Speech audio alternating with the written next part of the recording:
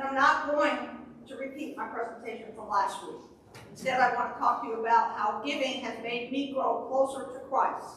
I know that I don't give enough of my time. I give what I can, but I know I can give more. The things I am involved in, though, make me feel closer to Christ. I get the feeling of satisfaction knowing that I am trying to please the Lord. I can never do enough, but I keep trying. But there is that feeling of, you can do more, Marilyn. What we give of our time and talent should not be done for the purpose of other people seeing what we do. It should be done for Christ.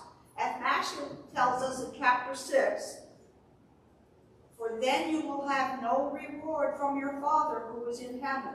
If you do this for other people, that's what happens. And that reward from our Father is what we all want. We should give because it makes us feel good. That's the theme this year. Give till you feel good. We should give because it brings us closer to Christ. Again, our ultimate goal. In 2 Corinthians chapter 9, it tells us, remember this, whoever sows sparingly will also reap sparingly, and whoever sows generously will also reap generously. In other words, if you give generously of your time, talent, and money for our Lord, God will know. And it is God's love that we all seek. We are like small children waiting for our parents' approval. As I reflect on what I do for Christ, it will never be enough.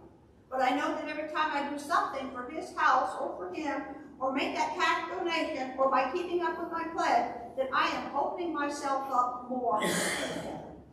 We all need to do this.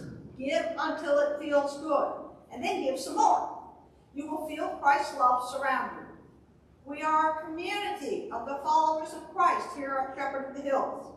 It takes all of us to keep this community striving to come closer to and to please and worship the Lord. The love of our Lord Jesus Christ is all the inspiration we need to encourage us to give of our time, talent, and money. This is our Lord's home. Let's make sure we properly care for it so that we are honoring His landlord, Jesus Christ. Please give of your time and talent in any way you are able to. We cannot all do the same. Do what you can do.